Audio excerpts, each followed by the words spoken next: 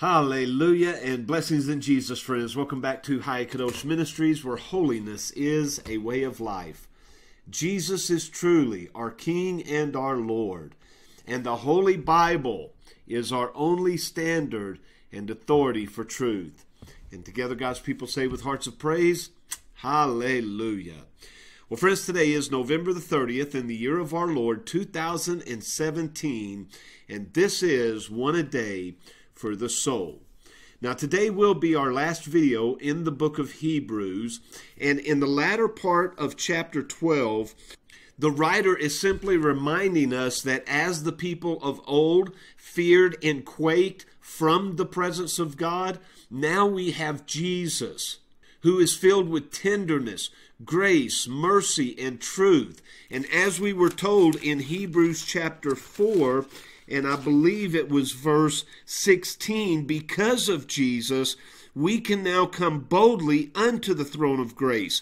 We don't have to fear as the people before the mount in the times of Moses feared God, but we receive an open invitation to experience the grace of Jesus, the tenderness of Jesus, the gentleness of Jesus.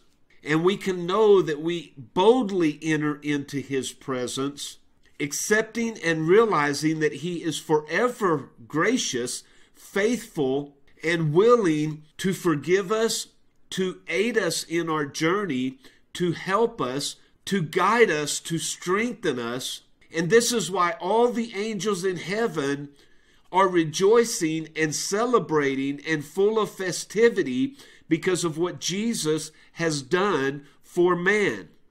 Now, moving into chapter 13, it's as if the writer is simply realizing that he is coming to a close. And he has spent much time in dealing with very specific areas of the Christian life, but he wants to make sure that he doesn't leave the letter undone. So it's filled with tidbits of advice and truth that follow no contextual format. So in other words, we can't read the first 3 verses in order to understand the 4th verse, because chapter 13 is kind of laid out like the entire book of Proverbs. It's just tidbits, nuggets of truth and wisdom. And so as we begin chapter 13, I would like to read today out of the Message Bible, which begins by saying, "Stay on good terms with each other."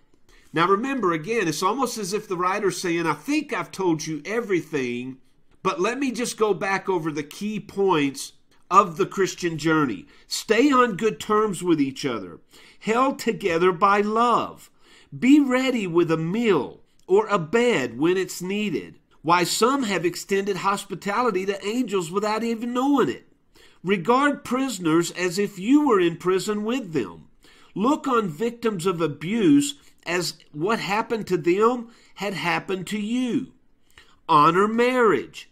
Guard the sacredness of sexual intimacy between wife and husband. God draws a firm line against casual and illicit sex. Don't be obsessed with getting more material things. Be relaxed with what you have. Since God has assured us, I'll never let you down. I'll never walk off and leave you. Appreciate your pastoral leaders who gave you the Word of God. Take a good look at the way they live and let their faithfulness instruct you, as well as their truthfulness. There should be a consistency that runs through us all. For Jesus doesn't change.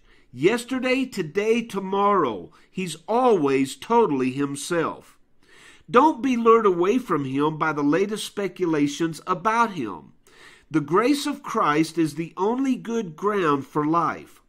Products named after Christ don't seem to do much for those who buy them.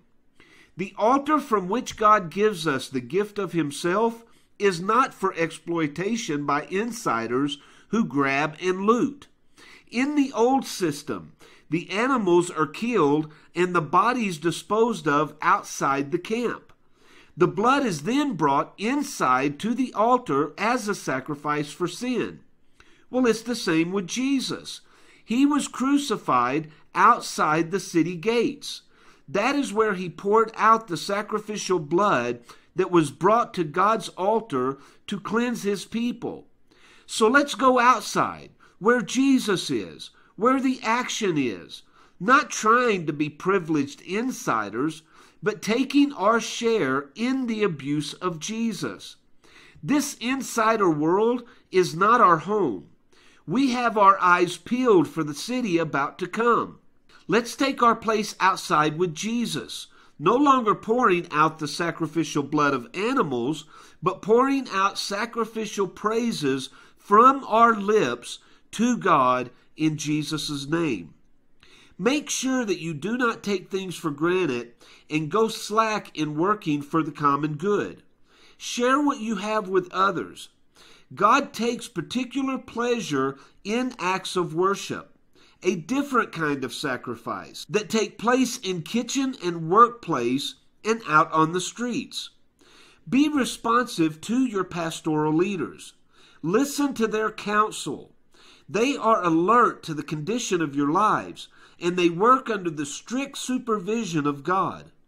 Contribute to the joy of their leadership, not its drudgery. Why would you want to make things harder for them? And please pray for us. We have no doubts about what we're doing or why, but it's hard going and we need your prayers. All we care about is living well before God. Pray that we may be together soon. Now may God, who puts all things together, makes all things whole, who made a lasting mark through the sacrifice of Jesus, the sacrifice of blood that sealed the eternal covenant, who led Jesus, our great shepherd, up and alive from the dead. May he now put you together, provide you with everything you need to please him. May he make us into what gives him most pleasure, by means of the sacrifice of Jesus, our Messiah. Now all glory to Jesus forever and always. Oh yes, yes, yes. Friends, please take what I've written most seriously. I've kept this as brief as possible. I haven't piled on a lot of extras. You'll be glad to know that Timothy has been let out of prison. If he leaves soon, I'll come with him and get to see you myself. Say hello to your pastoral leaders and all the congregations. Everyone here in Italy wants to be remembered to you. Grace be with you, everyone.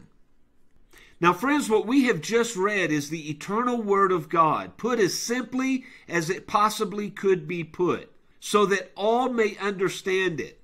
And so for that reason, I'm not going to add anything to it. I think it's very clear in what it says.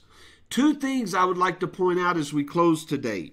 First, the reason that I believe that this letter is written by Paul is because there are so many quotes within the book of Hebrews that we also see in the Pauline epistles, in the book of Galatians, Ephesians, Philippians, Colossians, 1st and 2nd Timothy, 1st and 2nd Thessalonians. Even from Corinthians and Romans, there are so many things quoted almost verbatim that we read in those other letters. Second, as Paul closes his letter, he says, "Know that our brother Timothy is set at liberty, and if he will come shortly, I will see you." Now, if you're familiar with the letters of Paul that I've just mentioned, you know that Paul constantly makes reference to Timothy, and he's constantly referring to the fact that he wants to come and see those whom he is writing to. And last of all, in verse 25, the writer of Hebrews says, "Grace be with you all. Amen." Paul is the only writer in the New Testament that ends his letter by saying, "Grace be with you all." Go and look for yourself. You'll not find it in James. You'll not find it in the book of 1st, 2nd, or 3rd John. You'll not find it in Jude. And you'll not find it in the books of 1st and 2nd Peter. It was only Paul who ended his letter by saying, "Grace be with you all." Now, the last thing that I would like to do before we close our study on the book of Hebrews is to go back to the introduction that is given us in the Message Bible so that we can recap everything that we have studied. It says, it seems odd to have to say so, but too much religion is a bad thing. We can't get too much of God. We can't get too much faith and obedience. We can't get too much love and worship. But religion, the well-intentioned efforts we make to get it all together for God, can very well get in the way of what God is doing for us. The main and central action is everywhere and always what God has done, what God is doing, and what God will continue to do for us. Jesus is the revelation of that action. Our main and central task is to live in responsive obedience to God's action revealed in the person of Jesus. Our part in the action is the act of faith. But more often than not, we become impatiently self-important along the way, and we decide to improve matters with our 2 cents worth. We add on, we supplement, we embellish. But instead of improving on the purity and simplicity of Jesus, we dilute the purity. We clutter the simplicity. We become fussily religious or anxiously religious. We, put simply, get in the way. That's when it's time to read and pray our way through the letter to the Hebrews again, which was written for those Christians who have become too religious. For those Christians who Jesus is not enough, but it's always Jesus and. In the letter, it is Jesus and angels, or Jesus and Moses, or Jesus and priesthood. In our time, it is more likely to be Jesus and politics, or Jesus and education, or even Jesus and Buddha. This letter deletes the hyphens, the add-ons. The focus becomes clear and sharp again. God's actions in Jesus alone. And we are free once more for the act of faith. The one human action in which we do not get in the way, but instead we get on the way. Well, friends, I trust that this study has been a blessing to you, has enlightened your eyes to some things that you may not have known previously before we began this study. And I pray because of it, you have become a better, more committed, more dedicated follower of the Lord Jesus, who, if we are to remind ourselves, is the very purpose and reason we began this journey. It's not heaven. It's not the streets of gold. It's not the crown of life. It's not all the rewards that He will so graciously bestow upon us. It's not even eternal life. It's simply to see Jesus, the one who died for you and for me. Now, as He wills, and until next time, friends, I truly love you. And I'll see you on the next video.